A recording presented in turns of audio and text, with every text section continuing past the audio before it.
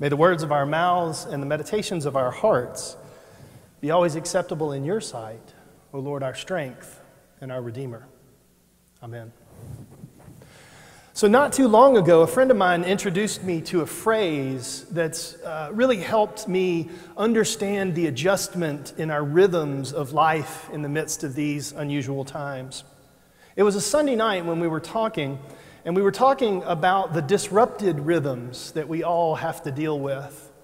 In fact, we were explicitly talking about the challenges of COVID Sundays and what that meant for both of us.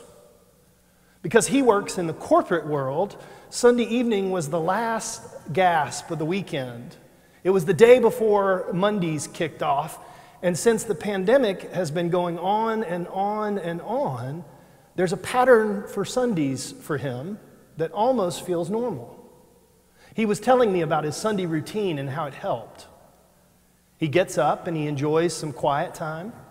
He has a great cup of coffee and he reads some inspirational literature. Around his TV in his living room, he has a mini altar set up with a little bit of bread and a little bit of wine, and he joins us for worship here at St. Mark's, even though he's miles and miles away. He gives thanks with all of us for this wild and wonderful spiritual communion that we share. Now, this particular part is especially meaningful for me because without this internet evangelism, without this current state of our affairs, he wouldn't join us regularly. But then after church, he gets out into the creation. He gets out if the weather holds and goes on a walk or hike or something to help him connect what he's just experienced in worship to his own life in the present moment. So far, so good, right? It's a good routine. But he confessed to me that as the day progresses, he gets into what he calls the Sunday scaries. Have you heard that phrase before? The Sunday scaries? The evening comes, the day draws to a close, and anxious worries about the week to come begin to take root. It's such a good phrase. I've experienced it myself, maybe not on Sunday evening, but times when I get too far ahead of myself. I totally understand this concept. Maybe you do too. Maybe you've had the same experience. Heightened worries may not happen on Sunday nights for you, but I think we can all relate to that feeling that shifts from peace and calm, the feeling of a good weekend, to slightly anxious concerns about Mondays and about new beginnings. Now think about it. Monday has always been kind of an expression of, oh well, time to start over for most of us. Garfield wasn't a fan. The Bangles sang about it as being a manic day of the week. And just a sidebar, Prince actually wrote that song. So when days and weeks begin to run together, we can all relate to the shift from Sunday to Monday. And I thought about that a lot when Jesus makes his way to Capernaum for some weekend teaching. I wonder if the disciples and people in Capernaum and the Galilee crew ever had to wrestle with their own first century version of the Sunday scaries. In the story today, Jesus is almost immediately received in the synagogue as one who teaches with authority. In fact, Mark's gospel says, the people heard him teach with this authority, and they were astounded. They were astounded. They were astonished, and they were amazed. Which, of course, led me to wonder, what did he say that left them so astounded? What kind of authority did he carry with him, so much that it translated into amazement and astonishment? I wonder because in Mark's particular version of the gospel, authority is repeated over and over again as an identity piece for who Jesus is. It lays the foundation, that authority, for what Jesus does for the world. And twice in this short little story that we have today, the gospel reminder reminds us that Jesus was one who communicated and cared with authority. Now, another word for authority is power. So Jesus leads with this power that none of them have even seen before. It's a new thing. They even hold it up against an old thing just for comparison's sake. It's definitely different than the scribes, they say. Jesus carries this authority, and the people who hear it can't help but be astounded. They're astounded, amazed, and astonished, all because of something new that they experienced with a little bit of power and a little bit of authority. Of all the things that Mark's gospel could have highlighted first, it's the astounding nature of experiencing Jesus' love up close and personal that sets the stage. Now, the good news for us is it's the same kind of Jesus' love that we know casts out all fear and casts out all worry. I think authority, for the most part, gets a bad rap in this day and age. I think for many of us, authority is something we resist or question.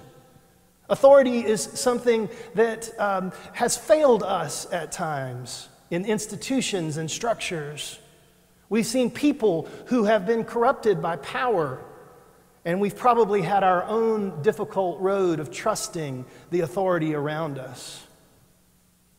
So when we're in that place of scariness, it's hard to make room for astounding and astonishing new thoughts. Sunday evening rolls around, and the scaries set in. And it's easy for us to forget about the powerful witness of Jesus' love that changes and challenges us all, no matter what day of the week it is.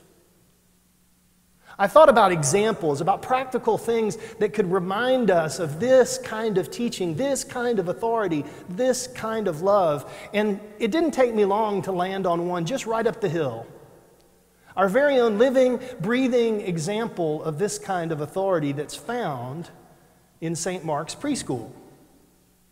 Now, for those of you that don't know, we have a preschool. And this year has been challenging, to say the least. This is the first year for our new director, Miss Teresa. Yes, you heard me correctly.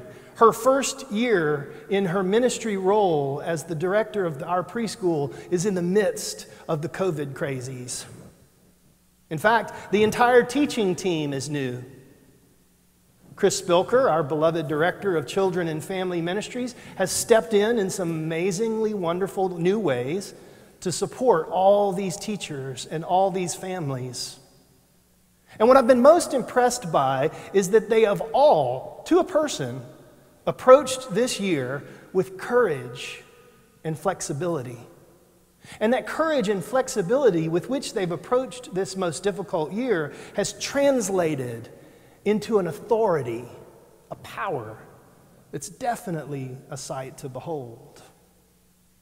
Now, I also know that they're all human. And I'm sure that all of our teachers, and perhaps some of our parents too, have dealt with the Sunday scaries when they're getting ready to transition from one week to the next. My particular connection to the preschool always takes place on a Monday morning. It's when I tell a chapel story. It's when I get to see the kids and hear their joys from their own weekends. And I get the privilege of watching them grow and learn. I also have the privilege of watching Miss Teresa and the gang teach with authority that dispels worry, anxiety, and anything scary that our beloved preschoolers might encounter. I'm using the preschool as an example for us, not to make light of those things that are scary or anxious or worrisome or frustrating, but to draw attention to the authority of love in that place. The authority of love in all of our important learning relationships, and the power that teachers have to share a peace that passes all of our understandings. This past week, I was up at the school reading a chapel story, and I bore witness to this new thing that's taking place up there. Now, let me be clear. It's my privilege. It's a privilege that I get to be a part of this community, and it's an absolute joy for me.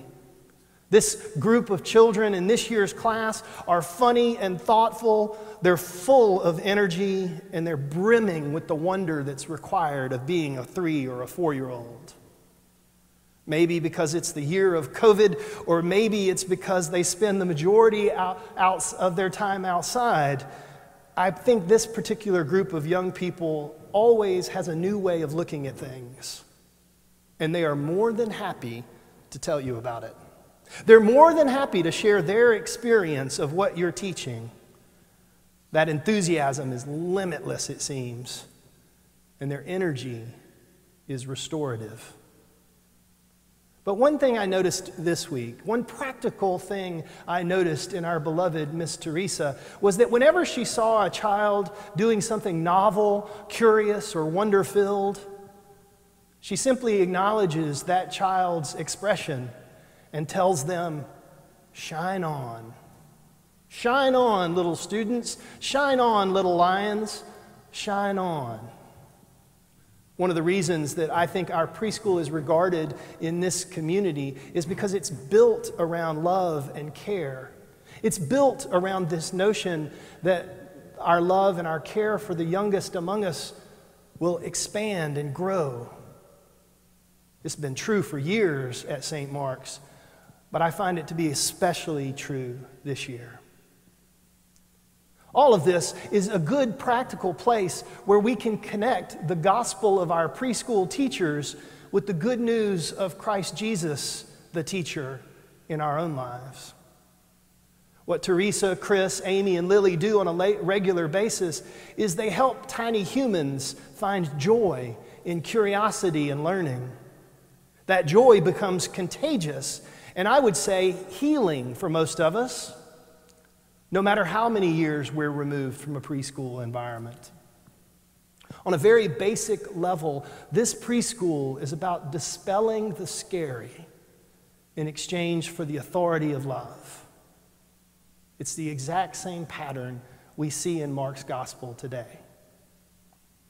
I think the new teaching that Jesus was using and got such an astonishing response was that he perhaps reminded the people of that synagogue and that community in Capernaum to simply shine on.